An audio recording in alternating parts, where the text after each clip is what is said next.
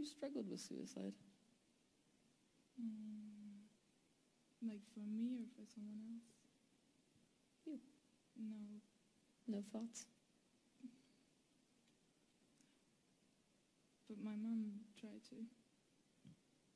And so she had me in a room with the door closed with a bunch of people around me. Like, I'd say, okay, it was Graciela, Flavia, Jared, and I can't remember if it was just, and Teal, actually. It was 4 people in a little room. I don't think Blake was in the picture. He was at work. But in any case, she had them surround me, and she's sitting there berating me for all of my shortcomings, telling me that I don't trust her, that I sent an energetic dagger by saying that, and then I'm questioning her integrity, and then she immediately jumps to telling me that I am suicidal. I said, what? I'm not suicidal. I've never been suicidal in my life. And she said, well, what if I told you you're passively suicidal instead? And I was like, I don't even know what that means. And she said, well, I can see your thoughts, and I can see your vibrations, and I can see everything about you. And I know that you're a match to breast cancer, and you have stomach ulcers. And she's just going on and on and on about how toxic of a person I am. And so by the end of this, she's like, you're just uncommitted to life, and you really need to get in your car. Seriously, she compared me to this woman that was her client who actually did kill herself, Leslie. And she compared me to her and told me that, I'm just like her, and I really need to decide whether or not I'm committed to life, and I should get in my car and go drive, and go get in your car, go drive, and I want you to go right now and go decide whether or not you're committing to life. And then she goes out the door, and I'm just in tears, just about like to lose it, because I was so upset. I couldn't even believe this just happened. I'm like, what the hell did I even do? Are you serious? Did this just happen? And everybody's just like kind of sitting around watching, and nobody really says anything. And so I'm getting ready to leave. I'm just like going to go. And one girl says, as Teal left, because Teal went to go, I don't know what she did, to pick up her son or something, or with her boyfriend, they took off. And I was going to leave, and this girl's like, oh, wow, she's really hard on you. But they waited until, she leaves to say anything, because of that cult dynamic where everybody just turns into kind of an apath, and it joins into the groupthink attack mode, follow the leader type of thing. So I ended up going and driving my car over to my apartment, thinking I was going to pack up and move back home. At that point, that was a huge wake-up call for me.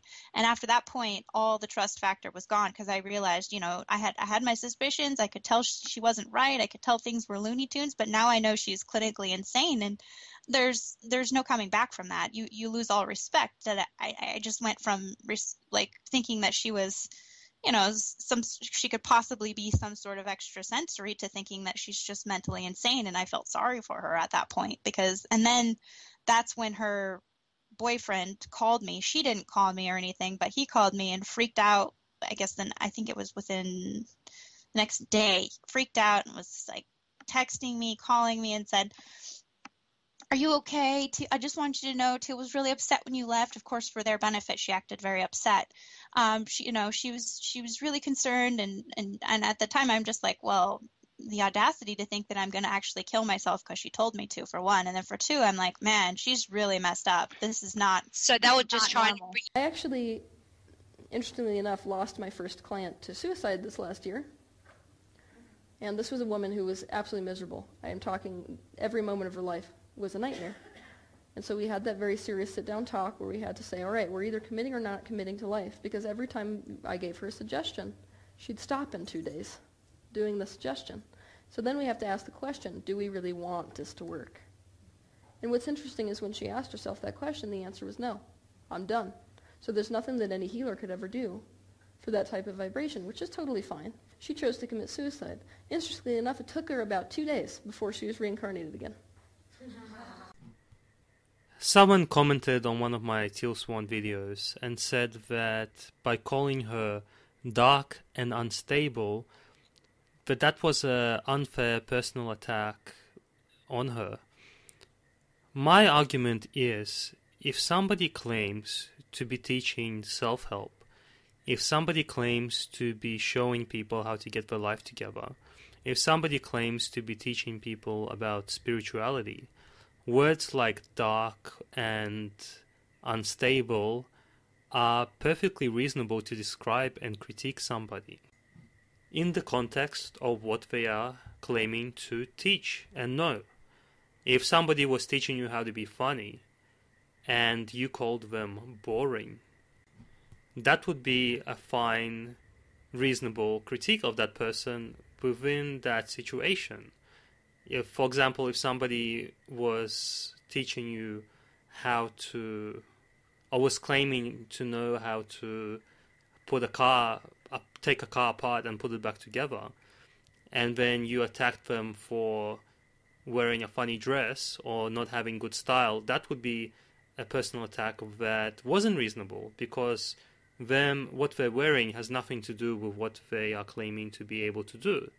Whereas if they were a stylist and you said they look like shit, well, yes, that might be a personal attack of some sort, but that would be accurate within what they were claiming to be. Or another good example is if they were claiming to teach you how to be healthy and they were really fat and overweight, or their skin looked like crap because they were sick.